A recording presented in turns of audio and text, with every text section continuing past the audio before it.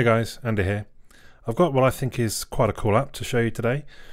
It's actually this little folder here, but the actual app is CAF Contextual App Folder. So basically what this does is lets you set different parameters which will change what's shown inside that folder. So at the moment you'll see it says home underneath it because I'm at home. So when I'm at home it puts certain apps in there. But I can have it so that when I'm at work it changes, has a different load of apps. When I'm at the gym it has different apps.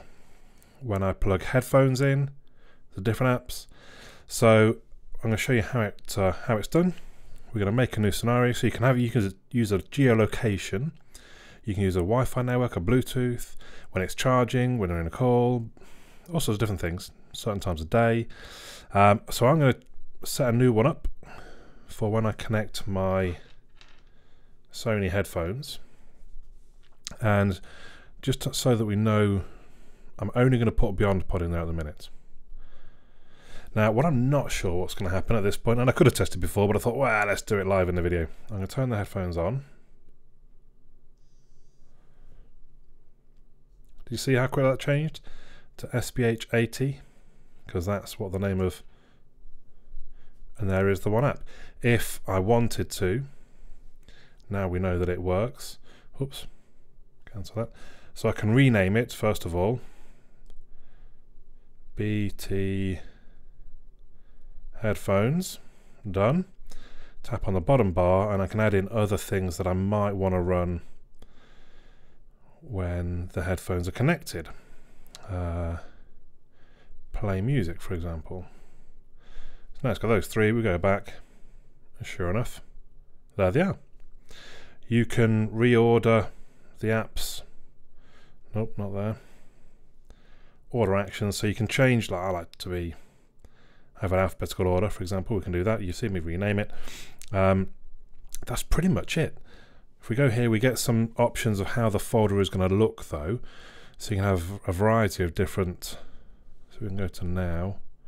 Oh, maybe I need to have saved that.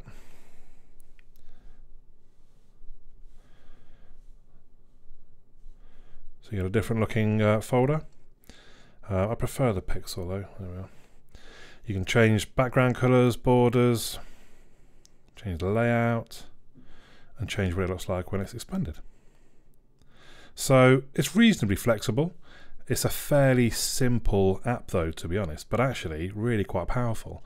The only downside is because that technically is a widget, it's not actually a folder. You can't drop it down onto your in with the others. I'd love if I could do that, would be awesome. Oh, now I've made a mess of it all. No man. If I could do that, if I could have it in there so that one always changed, oh, that'd be amazing. Let me know if you've any ideas how you can do that, but as far as I'm aware, you can't put a widget. Maybe you can in other launchers. Again, let me know in the comments down below if Nova lets you put them in along the bottom, because that would be fantastic. That would be, to be honest, reason enough for me to switch to Nova Launcher over Pixel Launcher probably. Anyways, there you go. It's Contextual App Folder. It's free. You might have seen, oh, there are some settings I should show you real quickly. You can use icon packs. I'm not entirely sure what these bits do. I mean, home screen rotation, fair enough. It'll rotate with it, I guess. Tasker, trigger, all that sort of thing. But that's it, basically. There you go. Contextual App Folder. It's free in the Play Store. Let me know your thoughts in the comments down below. My name's Andy. I'll catch you all again soon.